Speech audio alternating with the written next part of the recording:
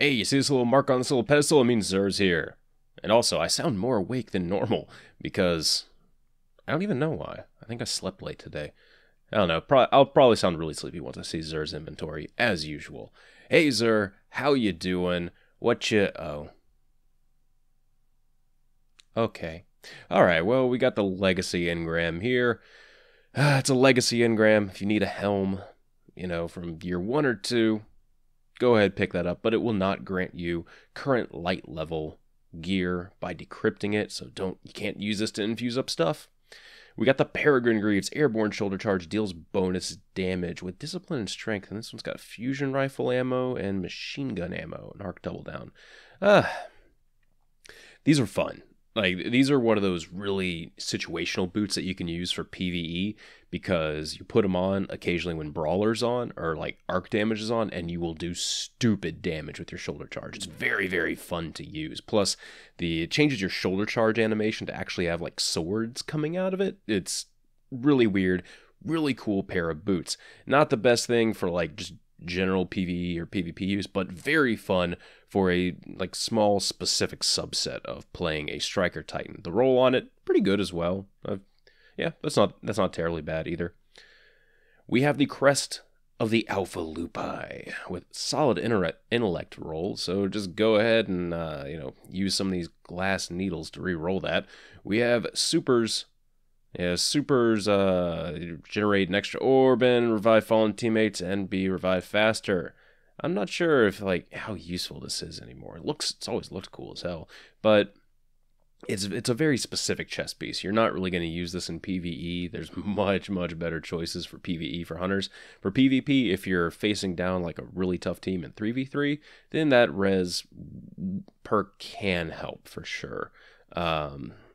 Hand cannon, sidearm, yeah, you'd straight up want to re-roll this, definitely. But this is good for 3v3 game modes where reses are an option. Trials of Osiris is coming this weekend, as does every weekend, so maybe you should pick up the Crest of the Alpha Lupi if you're just now going into there. Void Fang Vestments, Discipline Strength, again, not that bad of a roll. Spawn with full grenade energy, and then Axion Bolts gain an additional Seeker. And we got Pulse Rifle and Fusion Rifle ammo, Arc Burn, Void Armor. Okay, well, these are still really good in PvP. They're not good in PvE at all because, well, if you're dying a bunch in PvE, an extra grenade probably isn't going to help you. And Axion Bolts gaining an additional Seeker, it's not going to help you too much either in PvE. But in PvP, these are still a solid choice. They're not better than Nothing Manacles or Ophidian Aspects for a Voidwalker, but if you like doing a very grenade-centered build and you're not using Scatter Grenade, these can be good. Plus, they do look really good. The Fourth Horseman. This is just this is a very, very fun weapon. It's been a really long time since I used mine, but it has Final Round. It has this perk called Thunder, which can be fired in full auto mode, and this thing fires fast. It fires really, really quick. Final Round does give you some extra bonus damage. Hand loaded gives you more range, speed, reload. I don't know. For this one, it's just go with Field Choke and then speed reload. Honestly, the stability, you want to give the range as much of a bump as possible, and Field Choke definitely helps. And then speed reload, you will be reloading a lot. Just straight up, you empty the magazine in under a second, basically. So speed reload, you will need to use it. Plus, it has Return to Sender, so kills will grant bonus ammo to the magazine. You're not going to kill too many things with one shot in PvP, and you can kill some stuff with one shot in PvE, but the rate of fire of this is basically built to do as much burst damage as possible. So wait for a week with Specialist and Arc Burn on the Nightfall, use this, and it's just hilarious. How you can watch health bars just get disintegrated. It's great. I wouldn't this isn't a good PvP weapon though. Some people, Destiny Fun Police, he's used it to success, but he has a weird playstyle where basically any shotgun can work into it. It's definitely fun though. Pick it up if you're looking for a fun weapon.